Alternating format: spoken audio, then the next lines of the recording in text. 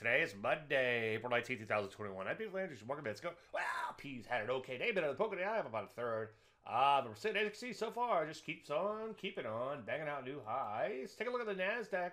Not quite back to new highs yet, but not too far away. Less than a half of a percent. My concern here, as I would say quite a bit, is that we are a little overbought here coming to the prior top. So it could have a little bit of a double top characteristic. One day at a time, though. Take a look at the Rusty, yeah, it's kind of stuck in this sideways range for now. Sure, like to see it get out of this range and not look back for a while. A lot of areas doing pretty good in here. Take a look at metals and mining, banging out new highs in here. Conglomerates, durables, non-durables, all at or near new highs. Drugs coming back nicely in here. I wouldn't rush out and buy drugs, but so far beginning to improve, especially as of late. Biotech, not quite as much. A little bit of improvement lately, but still looks like it could be in trouble longer term. For the most part, most areas looking pretty good in here. Look at retail just kind of melting straight up. A lot of areas overbought, though, so wait for pullbacks before looking to jump on some of these stronger areas. Any questions? Dave Landry.